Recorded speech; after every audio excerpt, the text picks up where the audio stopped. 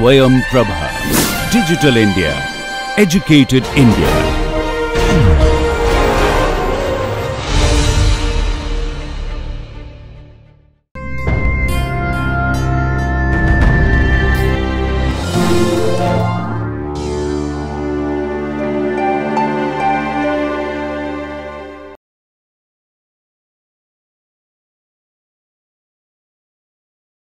Here I show the example. So, the same sequence I give AAT, CTA, TA. This is second one AA, GA, TA, right. If I want to align these two sequences without introducing any gaps, how many ways we can align? 3 ways, because I do not want to introduce any gaps. So, first sequence I put here, second sequence here I put the left side, right, at the leftmost side, and here I put it in the middle, and here I put the right side. Now, we see which method is the good, which alignment is the best. So, we use some scores. For example, if you take match score 1 or if the sequence 1 and sequence 2 are same, if the residues are the same, then we give match score 1. We put the match score 0 if they do not have any match, if there is any change. If the residues are the same, we give score 1, if the residues are different, we give score 0. So, in this case, if you take the first alignment, how many matches? 1, 2, 3, 4 matches. So, the score will be 4, because all the mismatch we put 0. So, 4 plus the 0, that is equal to 4. If you take the second example, what is the score? 1, because only one match. And with the third alignment, 3, right, 1, 2, 3, match will be 3, right. So, we have the identity matrix, we use ATCG. So, if it is same, we put 1, and if it is different, we put 0, right, that is fine. Now, if you introduce gap, why do you want to introduce gaps? To better align. Better alignment, right. So, if there is some changes, right. So, we need the gaps. So, in this case, if you do the gaps, how many different ways you can align these two sequences? We are here, the length is 1, 2, 3, 4, 5, 6, 7, 8, right. So, here we have length as 3, 6. So, how many different ways you can align these two sequences if you introduce gaps? So, there are various ways. So, there are 28 different ways you can align these two different sequences. So, I show an example. Okay, this is sequence 1, here sequence 2, this sequence 3. Here I put 2 gaps here, one gap is here, one gap is here. Here also the same here, right. Here you put the gap here, here you put the gap here, here these 2 gaps are similar together. So, here we have to give a penalty. The previous alignment we give the match score and we give the mismatch score. In this case, here we have the gap. So, we need to introduce gap penalty. So, here I put -1 if there is a dash either in the first sequence or in the second sequence. Then match score 1 the same as before. So, if this is equal to sequence 1 equal to sequence 2. So, if there is a mismatch, you can put the mismatch score. So, you can put the mismatch score if sequence 1 is not equal to sequence 2. If you do this, what is the score for the first alignment? So, this is 1, 2, 3, right. For the alignment match score is 3, this is -1, this is -2, and others are 0, right. So, this will be 1. So, if we take this alignment, so what is the matching score? 1, 2, 3, 4, 5, -2, 3, okay, plus 0, this is equal to 3. So, about this one? again 3, 1, 2, 3, 4, 5, 5 minus 2 plus 0, this is equal to 3, right. So, if the earlier alignment we got the score here without gap. So, we get the score of 4, 1, 3. Now, we aligned with the gaps. So, we change the score, we get 1, 3, 3. Now, next question is, okay, if you have these gaps and if you have this mismatch, whether we need to give same weight or different weight. Before that, I give another example. So, here we have the protein sequence. So, here I give the DNA sequence and I give another protein sequence here. This is sequence A, here sequence B. There are different ways we can align the two sequences. So, I found the first one, so I put some gaps in the sequence A and the sequence B. In the second alignment there is no gap in the sequence A, but some gap in the sequence B, and the third one we introduce gaps. So, we take the one example. So, if you take the first alignment, so this is same, T and T are same, I and I are same, this T and T are same. So, here this will be 1 2 3 4, right, and here this is a gap. So, minus 1, this is a gap minus 1, and here again a gap, this minus 1. So, 4 minus 3, that is equal to plus 0, that is equal to 1. The second one, so we did not give gaps. So, in this case here this is 1 2 3 minus 1, this is equal to 2, right. So, if you compare the alignment between 1 and 2, what is the difference? Gaps, right. So, difference is gaps, because of the gaps we give the penalty. So, this is why alignment 2 is better than alignment 1. So, we try to minimize the gaps and maximize the score, right. This we can do in several different ways. So, now another issue is we introduce gaps, right. If you see this alignment, so we introduce gaps, but there is a difference between the introducing the gaps. If you see the first alignment, how many gaps we introduced? 2. 2 are the same position or different positions? How many different 2 different times we introduce gaps? This is one time we introduce here, second time we introduce here. Here we introduce one time here and second time here, and third one we introduce gap together. So, if you look into these evolutionary rates or look into this the origin of different organisms, right. So, getting continuous gap is more closer than introducing gaps at the different regions, or otherwise if you have insertions or deletions which happen at different places are less probable than having these insertion deletions at together some stretch together. So, if we want to take into this account, what we have to do? Yeah, we have to give some penalties for the origination gap, and we have to give penalty for each gaps, right. So, we will do that. So, if we have 2 sequences, any arbitrary sequences, one is 12 residues and 9 residues. So, we have shortage of 3 residues. So, we have to introduce 3 gaps, either these 3 gaps can be together or we can separate the gaps here and there. So, if we have the homologous sequences and some residues are missing at the N terminal or the C terminal, in this case we can keep these 3 residues, right, either insertion in one sequence or the deletion in other sequence, right, at one place.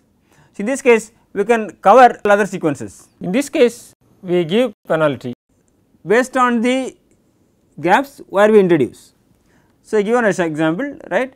So, one is origination penalty. So, that depends upon the gaps we introduce. Here for each series of gaps where we introduce in a sequence, we give a penalty that is called origination penalty. And the second one is length penalty, there is number of missing characters. When the sequence 1 and the sequence 2, when you align each other, how many places where it is not aligned, how many places you have the gaps. Okay, so, now we gave the 3 sequences, the same 3 sequences. Here we have the gaps at 2 different places, and here also we have the gaps at 2 different places, and here the gaps are at the same place. So, if you take the origination penalty of minus 2, because we are introducing, right, we do not want to introduce because nature does not want to select these insertion deletions. So, we give the penalty of minus 2, a length penalty of minus 1, and the match score of 1, and the mismatch score is 0. If you do this, what is the score for the first alignment? What is the match score? 3.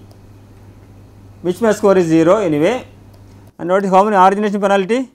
2 into minus 2. 2 times, right, one we originate here, one we originate 2 here, right.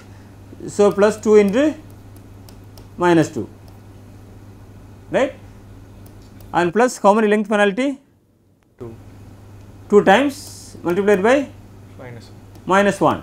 So, this will get 3 minus 4 minus 2, right, minus 2. So, minus 6, 3 minus 6, that is equal to minus 3, all right, fine. So, now we take the second one. So, here what is the score? 5 plus 0 minus 4 minus 2, right, fine. this is equal to minus 1. If we take the last one, so here 5 minus 2 minus 2, correct, this is equal to 1. So, if you compare these two alignments, here we introduce only once, here we introduce twice, right, as per the selection by the nature, right, we can, this will prefer this alignment than this one, because we insert 2 times here.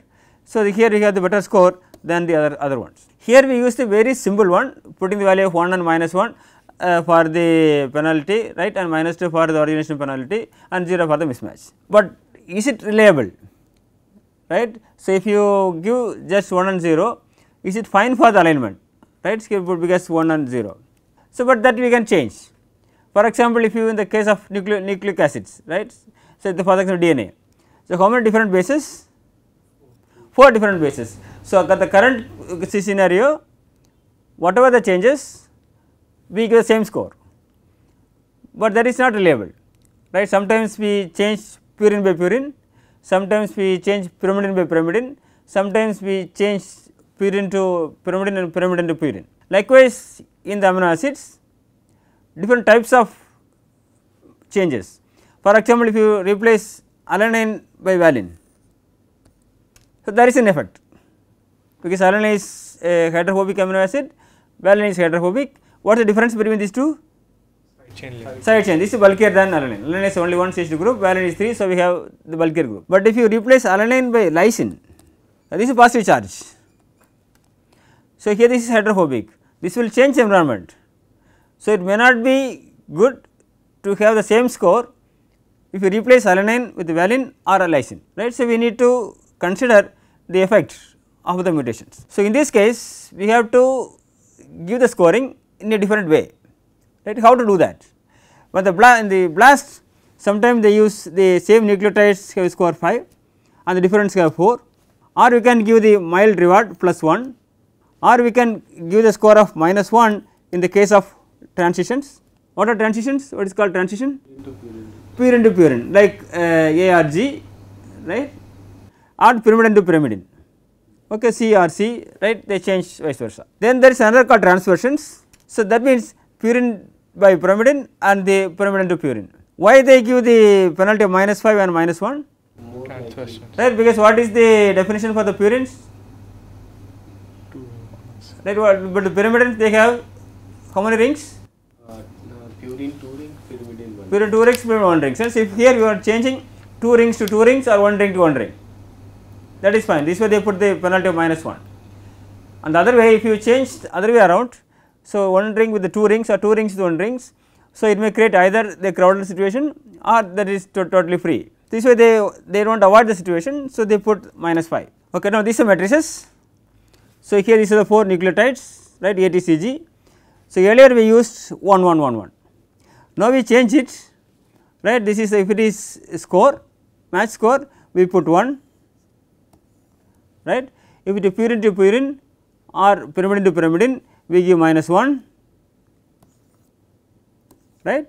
If it is other way around, purine to pyrimidine or pyrimidine to purine, so we give minus 5. If you make this score, what will happen in the alignment? Mostly those alignment will be preferred where purine to purine. Right. So, either they try to match, or if you want to mutate, they try to make the similar type of amino acid residues or nucleotides. They avoid the other way around, because some instances we have to cannot avoid, in this case we use, but in this case we give a score, this is minus 5. Okay, this is for the nucleotides. What will happen in the case of amino acids? How to deal with amino acids? There will be 20 cross 20 matrix. Right. So, we have 20 different amino acid residues. So, 20 different amino acids are classified in 2 major groups. What 2 different major groups? Hydrophobic and hydrophilic, and hydrophobic we have different groups like aliphatic or aromatic or sulfur containing residues, right. In the aliphatic, this hydrophilic, positive charge, negative charge as well as the polar, right. So, now we can see the mutations whether these 2 amino acids, right, or both have the aromatic functional group. So, in this case we can give a good positive score, or we can give a non-polar functional group with a charged group. This is the aromatic to aromatic, right, that is fine, aliphatic to aromatic is fine. So, if there is non-polar group with the charged group, here we get penalty, because they alter the situations, right. This alter the stability or alter the function, like we discussed in the case of sickle cell anemia. So, what is the mutation? Valine 6 to glutamic acid 6 to valine, right. So, it causes diseases, right, sickle cell anemia. So, in this case we need to give penalty, so that we can align like this. Okay, then what are different ways to have these matrices? So, we have 20 different amino acids, right.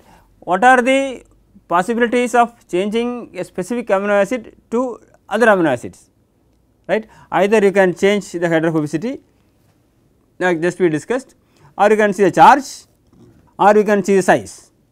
Small amino acid to small amino acid, here they do not care about the hydrophobicity, but they give the small residues like serine to alanine, or glycine to serine, or they are the bulkier groups lysine to phenylalanine, right. So, they give the size, right, they can derive the matrices, right, they can allow. Then another option is the genetic code. So, how many nucleotide substitutions are necessary to convert a codon to an amino acid, right. So, how many nucleotides? 3. Right, totally 4 nucleotides, right, ATCG, right. So, 4, but how many amino acids? 20, right. So, in this case we discussed earlier about the genetic code. Some cases we have only one mutation, sometimes there are 2, right. So, depending upon number of substitutions in the nucleotide that lead to the amino acid. So, we can accordingly change, okay, single substitution they group together, 2 substitutions they group together, right. Likewise, they can make the genetic code to see how you can reliably align the protein sequences. And the common method, right, so you can align with the hydrophobicity, you can align with the size, you can align with the charge, you can align with the number of changes in the codon. But the common method to derive the scoring matrices is mainly they check the substitution rates, actual substitution rates.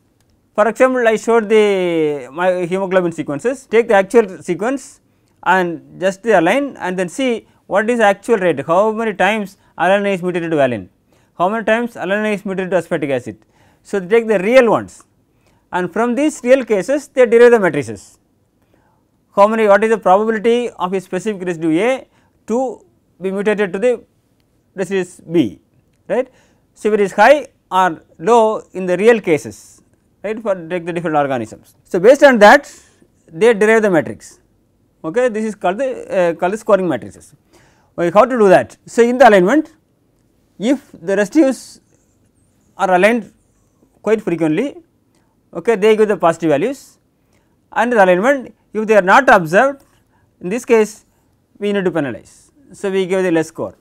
So, how to do this? From the alignment of different sequences of various homologies, right. Homology means how far they are similar, right, that I will discuss in the later classes. So, they derive a matrix that is called the point accepted matrix, mutation matrix, right. This matrix is called the PAM matrix. What is the PAM matrix?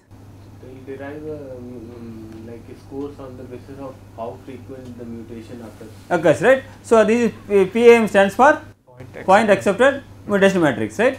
So, you can see you can derive the some PAM matrix, right, by the substitutions that occur in the alignments between similar sequences. So, if we have sequence 1, sequence 2, several pairs of sequences, right, some of them you can see 100% match, some the 90% match, some the 80% match, right. They use different types of sequences with the different matches, for example 90%. So, we take all the sequences which have the similarity of more than 90%. In this case, if you have 10 residues, 9 will match, 1 is different, right. If you have 100 residues, 90 will match. If you take the 100 residues,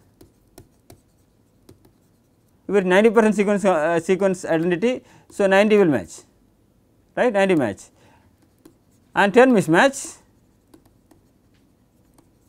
and this take this 10 and see the rate, which residue in sequence 1 is mutated to which residue in 2, right.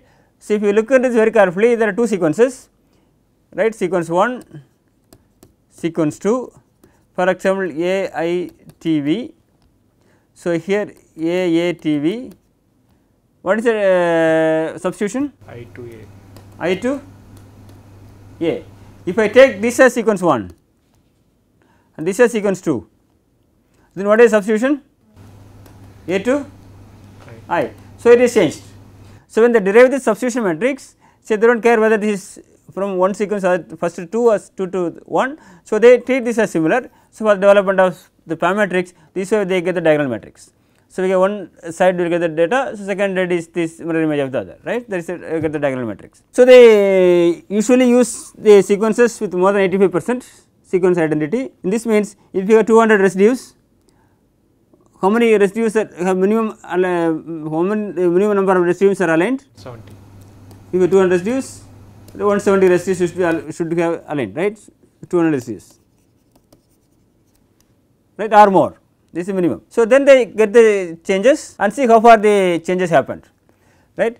So, then how to construct a matrix? First you have to see the relative mutability, that means for a specific amino acid residue A, for example alanine, how far this A is mutated to other residue, what is the frequency of the residue A to be mutated to other residues or any of the other 19 residues. Then the second one we need to think about how far this alanine is mutated to in specific residue. How many possible substitutions alanine can make? 19, right. So, the 20 amino acid residues. So, if alanine is mutated, there are 19 mutations, there are 19 different possibilities. So, now the question is, what is the possibility of mutating alanine to glycine or alanine to lysine, right, if you align the sequences, right. So, get the 95% sequence identity. So, we check the sequences and then see how far they are aligned. So, this AIJ, for example, if there is the ACM, what is the meaning of ACM? C mutated to How many times, right, cysteine is mutated to methionine, right. So, methionine is replaced with cysteine, right, how many times they have this mutation cysteine to methionine, right. Now, this is the specific mutations in the alignment, that depends upon how many times the cysteine occurs in the sequence and also how many times the cysteine is mutated to other residues, right. So, we need to consider all these aspects to derive the PAM matrix. So, for example, if you take the any sequence, for example, if you take alanine to glycine, what are the different aspects we need to consider to derive the PAM matrix? Frequency of alanine, right, first we need the frequency of alanine and then mutation frequency of alanine. So, this one, and second one is how many times A is mutated. So, mutation frequency and then how the specific pairs, right. For example, how many what are the preferred specific mutations, for example, the mutations A to G, right. We need to consider all these aspects, right, to derive the PAM matrix. So, now we normalize the frequency of occurrence of each amino acid and finally take the log of each values. This will give you the PAM matrix. Why do you take the log? Yeah, because otherwise you will get log numbers. So, in this case we can explain, right. So, in this case in the log scale, so you can explain the probability of each amino acid residue to be replaced with the other residues in the evolutionary rates. So, we have different matrices, for example, PAM1.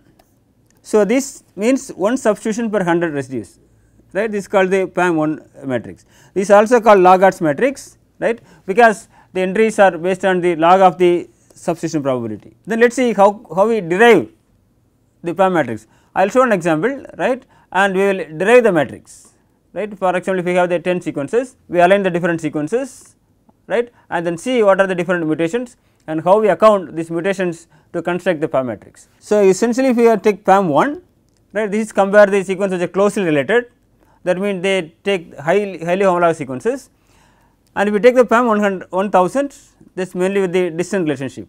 So, they use various levels of sequence homology to derive the matrix. Normally you can use PAM 250, this is the usual ones we use for any alignment, right, for the generally aligning two sequences.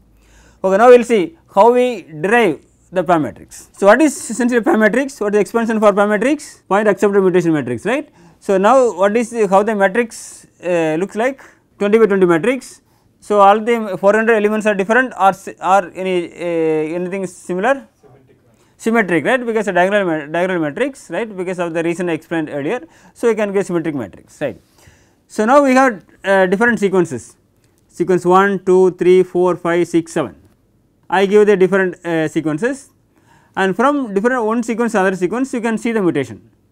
So, from 1 to 2 So, the position number 1 A is mutated to glycine, right. For example, if you take this one here A C G C T A F K I, right.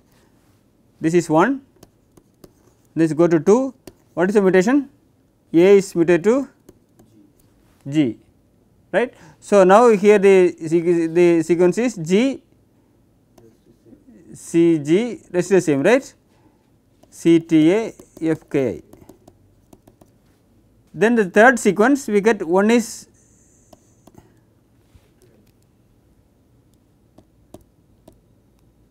right. So, here the mutation is I to L, right. So, here this is the change. So, we get this sequence A C G C T A F K L. Now, the second one we make another changes A to G, right. So, here we make changes A to G, right. We get this sequence G C G G C G C T G F K I, right. You can see the change C to G, this A to G, right, fine, A to G, this is the A and here you change to G, and here you can see the change to A to L, this is the A here and here is the L. So, here A to L, and then we go to the other different mutations. The third one, that is C to S, right, from here C to S, and the last one you can see G to A here, G to A. So, you can construct a tree depending upon the substitutions in each sequence. So, I think I will discuss the development of the PAM matrix in next class. So, first we recap. So, what are the different aspects we discussed in today's class? Yeah, first alignment. What is an alignment? Comparison of two sequences. Comparison of two different sequences, right. So, when you compare two sequences, say sequence A and sequence B, what are the various different changes? Mutations. Mutations. What is the mutation? Substitution.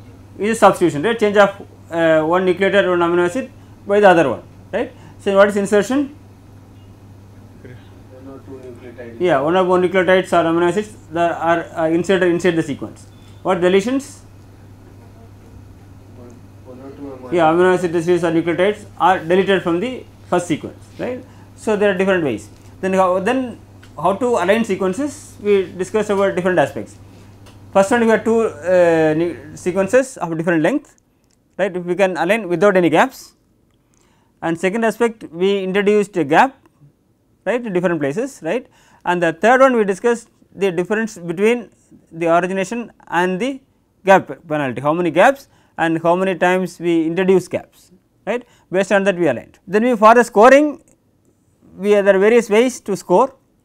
The first one is for the if you take nucleotide. So, what are different ways to score? Transitions or the transversions, right, as well as the match score, right. In the case of amino acids, what are the different ways to score?